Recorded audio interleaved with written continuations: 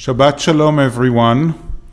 Our Torah portion this Shabbat is called Toldot, meaning the story of, the history of, and it tells of a story of an amazing woman, the first person on earth to come with inquiries and demand from Adonai our God, asking about the human condition and saying, why isn't this world just simply perfect? And coming out with a great lesson to all of us. The story begins with Rebecca, our mother, our ancestor, being barren. She cannot have children. And Isaac, standing in front of Rebecca, pleads to Adonai on her behalf. Now the commentary says, since the word that is used there is that they were both present, one facing the other, probably they both prayed to God, asking and pleading for children. The first maybe egalitarian prayer in our history. And then Adonai answers, and Rebecca is pregnant with twins. And the imagery to her pregnancy that the Torah gives us is an amazing imagery.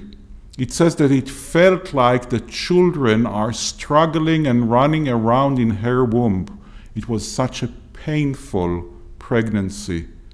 So Rebecca inquires of Adonai, why is that so? Why is that suffering? But the Hebrew word that is translated normally as inquire is actually much more loaded. The Hebrew word is lidrosh. And we know that word because actually a sermon means lidrosh, and a midrash, giving an explanation to the stories of the Torah, also comes from that verb, lidrosh. But it mostly means, when you look at other places in the Torah, demanding, and actually in a very forceful way. The first time that we hear it, it comes from Adonai. Adonai says, I'm demanding that human life would be sacred. And the second time we hear of it, in all the Bible, in all the Torah, is from Rebecca, saying, I'm demanding, Adonai, that you will explain why am I suffering.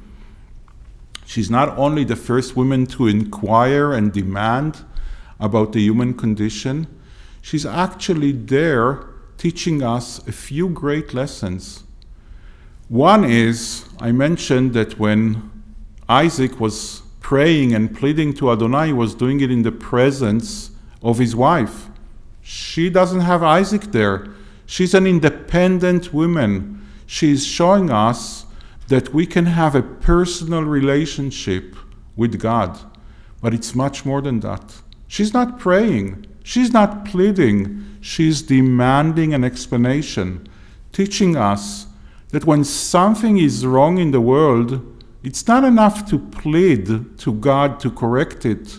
It's up to us to demand an explanation and do something about it, teaching us a much greater lesson. Some say, just accept the world as it is.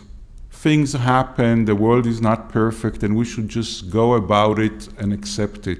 But Rebecca does not accept the world as it is, teaching us that if you want a better world, if you want to repair everything that is wrong in our world, you need to go out and demand explanations and do something about it, even if it means to confront the most holy, the most powerful Adonai our God. Shabbat Shalom.